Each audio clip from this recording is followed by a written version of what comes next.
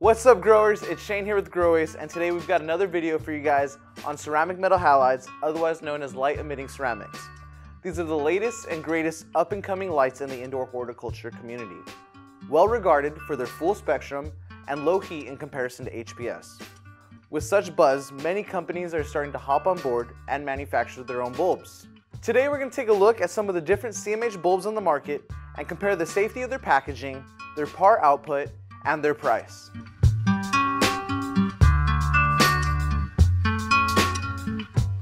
Alright growers, so the bulbs we're going to be looking at are the Hilux Grow 3K by Ushio, Master Green Power by Philips,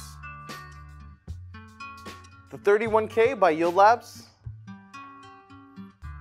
the 3K by Protopia,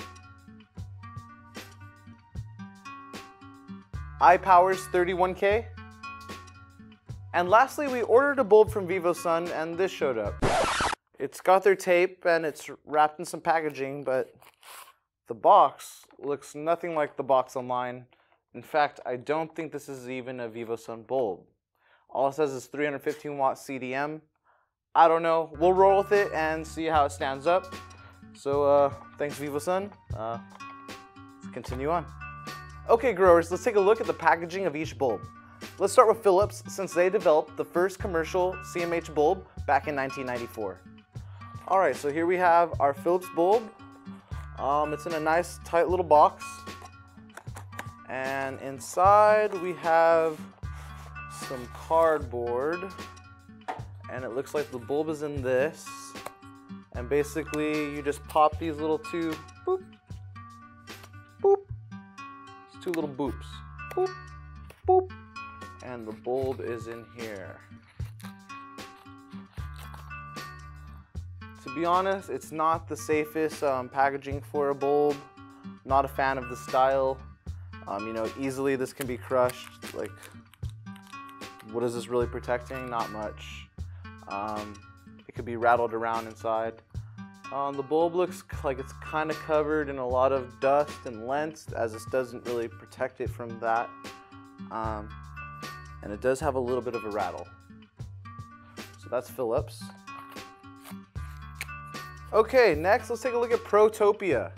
So their packaging is all white. It's kind of a bigger box than the Philips. I kind of like this one.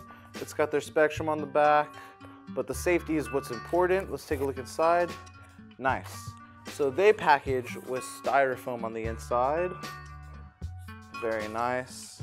And there's the bulb nicely tucked away on the inside. I like the packaging like this because it's shake absorbent. Something happens, you know, it's going to protect it. It's got strong cardboard. The bulb is just well protected in here. So basically you open it, pull out the styrofoam cover, your bulb's sitting right there, and there you go. Their bulb's got a little bit of a rattle. It's got a little bit of dust on it, but for the most part it's nice and clean.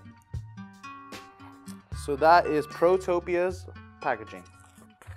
Alright, next let's look at Hilux Grow's 3K packaging. Not too bad. It's blue packaging.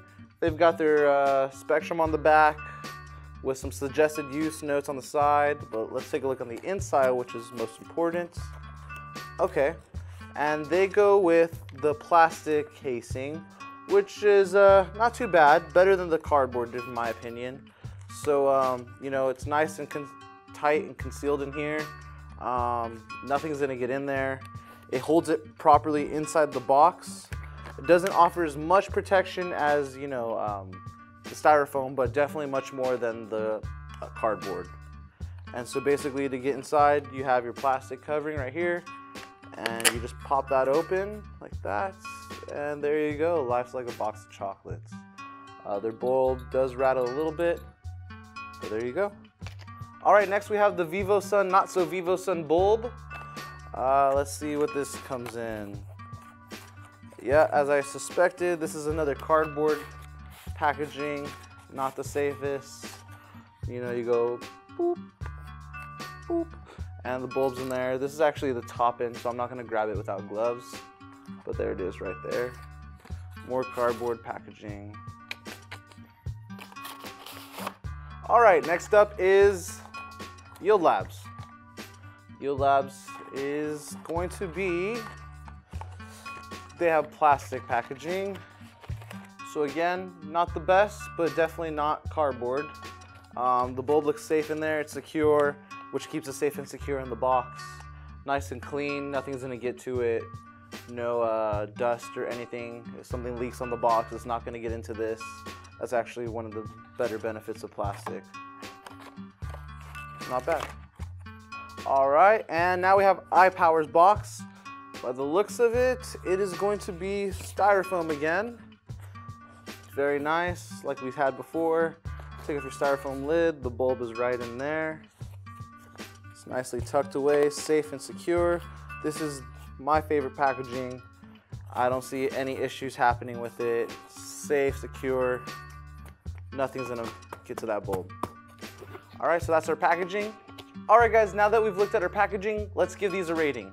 A 3-tier system, let's say bronze, silver, gold. Bronze is obviously gonna go to the cardboard.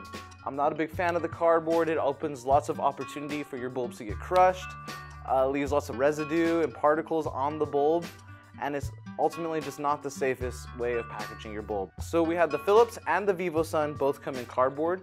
We're gonna rate those in the bronze position. I'm actually a little surprised, Philips being the bigger company, the bigger name, that they package in this way still, when there's other ways of doing things. All right, second place, silver packaging is gonna go to the plastic packaging, which was Yield Lab and Ushio. These are better than the cardboard.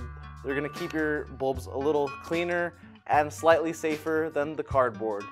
They hold well inside the box because of the way they're angled, and ultimately it's just better than cardboard. So yeah, that's second place. All right, and first place, the gold is gonna go to Protopia and Ipower for their packaging in the nice box surrounded by styrofoam. It's perfect for packaging a bulb.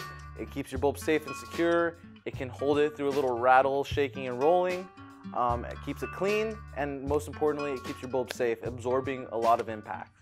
All right, now that we know how safely we can expect these bulbs to show up at our doorsteps, let's take a look at their power output. After allowing each bulb to heat up for 30 minutes, we used our power meter to gather our data. We'd like to establish that we're measuring power over lumens as it traces the amount of usable lights by plants. These are the results. With much surprise, Ushio was one of the lower placing PARs. It had an average of 146.8. And to much surprise, Yield Lab was the top par over Ushio and Philips, with an average of 185.1. As any conscious buyer knows, it's always going to come down to price. Let's take a look. The Philips bulb being the most expensive at $126.63. This is followed up by Ushio at $75. The rest of the bulbs, including Ipower, Vivosun's, Not So Vivosun, Protopia, and Yield Lab, all hang out around $49 and some change.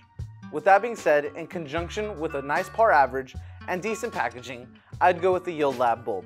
I'd follow that up with the Protopia bulb, which has really nice packaging, a decent average, and again, around 49 bucks. Well, that's all we have for you today, growers. We hope you enjoyed this video on ceramic metal halide bulbs. And as always, like and subscribe so we can get you guys more content in the future. Thanks for watching. I'm Shane with Growace, and we'll catch you guys next time.